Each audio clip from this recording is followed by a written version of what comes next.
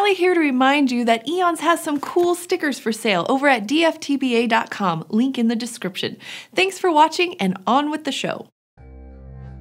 Would you recognize your earliest primate ancestor if you met it face to face? What if it didn't look like a monkey or an ape or even a lemur? Meet Purgatorius, a kind of mammal called a plesiadapiform that might have been one of your earliest ancestors. Around 65 million years ago, these little shrew-like creatures were climbing around in the trees of Western North America, munching on insects and fruit. They're known from bits of jaws and teeth that look more like those of later true primates than any other group, and also from the bones that show that their ankles were mobile, perfect for an arboreal lifestyle. But Purgatorius is also kind of mysterious because it didn't have what we think of as classic primate traits, like forward-facing eyes or nails instead of claws. So how did we get from this thing, a mouse-sized creature that looked more like a squirrel than a monkey, to you, a member of Homo sapiens? To answer that question, it helps to understand the primate family tree, the whole history of evolutionary relationships that ties together the order of primates. Then you can trace your way back, all the way from Purgatorius up to your very own perch on the primate family tree.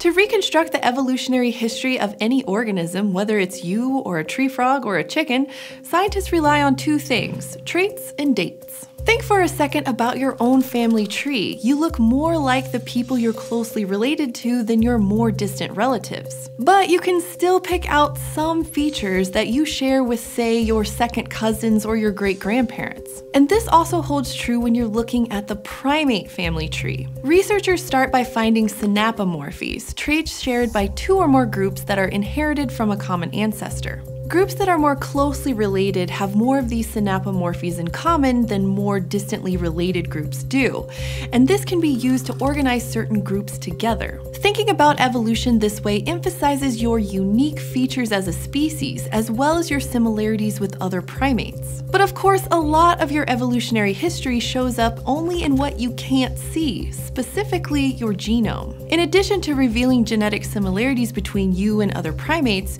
your genome can provide a sense of how far apart in time you are from your ancestors, with the help of what's known as the molecular clock. This is based on the idea that DNA accumulates mutations at a fairly constant rate over time in different organisms. But the clock only works if you're looking at parts of the genome that aren't under selective pressure, like non-coding DNA, parts of the genome that don't code for particular proteins. That's because mutations can only happen at a constant rate if they're not being selected for or against by nature or anything else. And scientists can then set the clock for a certain group of organisms with the help of well-dated fossils. So, say you take two groups of organisms and quantify the amount of genetic difference between them.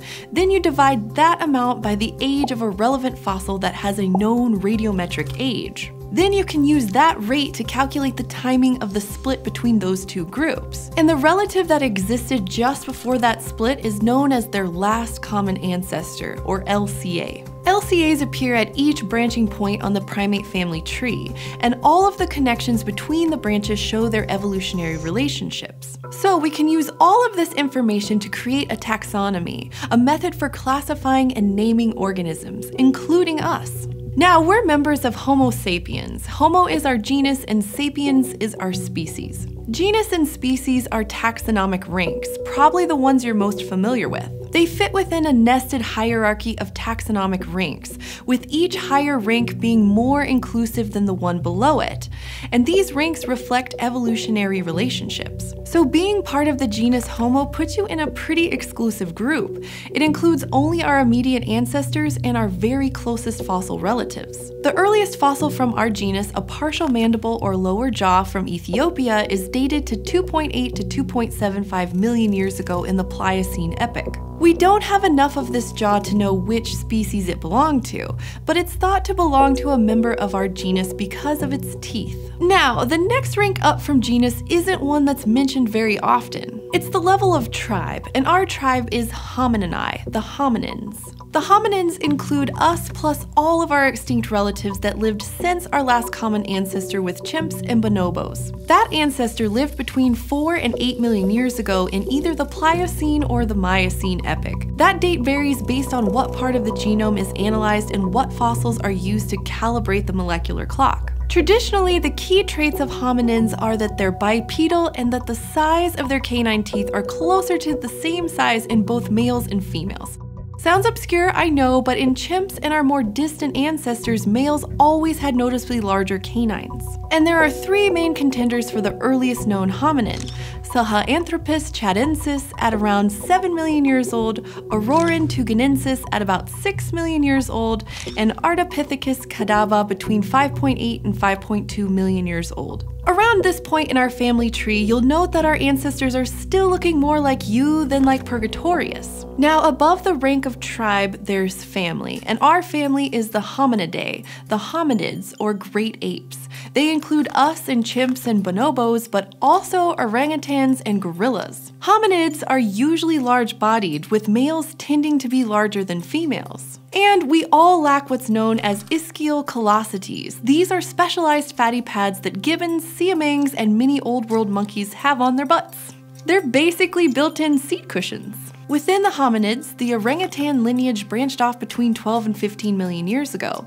Some of their earliest members were part of the genus Shivapithecus, whose fossils have been found throughout Asia. And around the same time, another tribe of hominids known as the Dryopithecines were living in Europe, and this tribe may have given rise to the African apes, including gorillas, chimps, and bonobos. Now, let's talk more about apes, because you are one. Taxonomically, you're part of the superfamily known as Hominoidea. This superfamily includes two families, the great apes, or Hominidae, and the lesser apes, Hylobatidae, which includes gibbons and siamangs. These two families probably split sometime between 16 and 24 million years ago during the Miocene. And all living hominoids, including you, share features that are related to having an upright posture and living in the trees. We have stiffer lower backs with fewer lumbar vertebrae, as well as the ability to rotate our arms above our heads at the shoulder, and we lack tails. Also, we mature more slowly than other primates, we live longer lives, and have relatively larger brains. And just to be thorough here, we've also got a characteristic pattern of cusps on our lower molar teeth.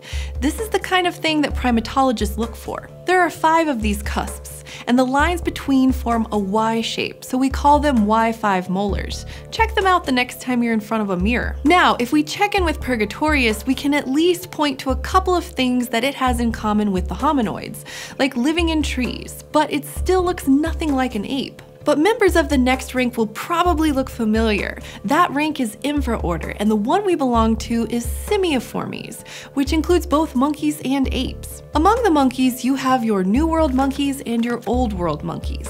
Both have eye sockets that are completely enclosed by bone, and they also have dry noses, meaning that they lack a rhinarium, the wet part of the snout in some animals like dogs that gives them increased smelling abilities. And since we share a more recent common ancestor with Old World monkeys, our nostrils open downward like theirs do, but in New World monkeys they open sideways. The hominoid lineage split from the one leading to Old World monkeys between 24 and 38 million years ago, probably around 29 million years ago in the Oligocene. But the lineage leading to New World monkeys branched off a bit earlier, sometime between 33 and 44 million years ago in the Eocene. Now, one rank up from infraorder is suborder, and ours is Haplorhini. This includes us, the other apes, the monkeys, and the tarsier, which is the only primate that exclusively eats other animals, generally insects and small vertebrates. Haplorhines, like you, have dry noses, broad, flat incisors, and eye orbits that are at least partially enclosed with bone at the back. Tarsiers and Simiiformes might have parted ways as far back as 65 million years ago in the early Paleocene, shortly after the extinction of the non-avian dinosaurs. The ancestor of all Haplorhines was probably small, arboreal, and active during the day, and it might have eaten both insects and fruit. So it may have been more like Purgatorius than anything we've encountered so far. And finally, we've made it to the level of order, and ours is Primates, which is all of the Haplorhines plus the lemurs and lorises, which are considered strepsirrhines. All primates have forward-facing eyes, which gives us binocular vision and good depth perception, important for life in the trees.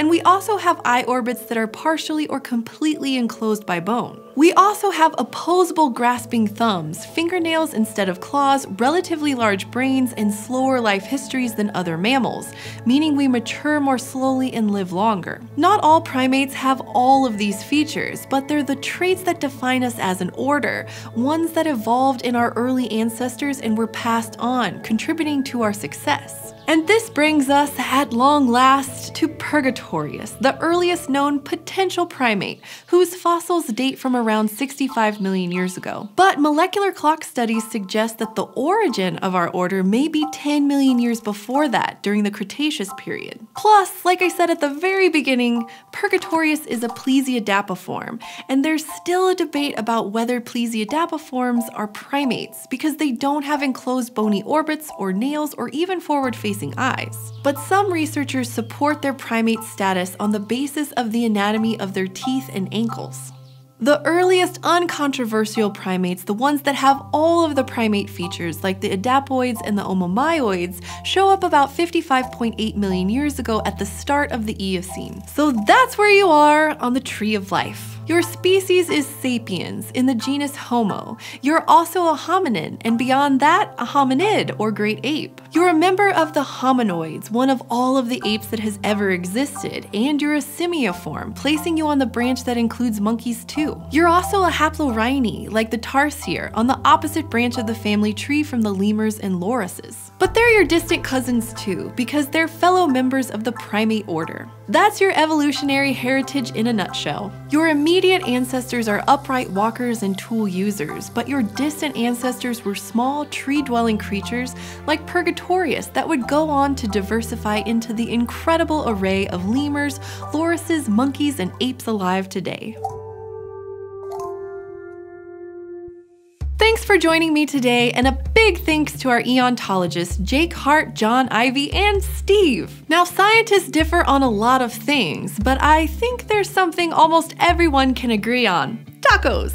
If you want to feel like every day is Taco Tuesday, then check out a new foodie series from PBS Digital Studios, The Tacos of Texas. The link is in the description. Now, what do you want to learn about? Leave me a comment and don't forget to go to youtube.com/eons and subscribe.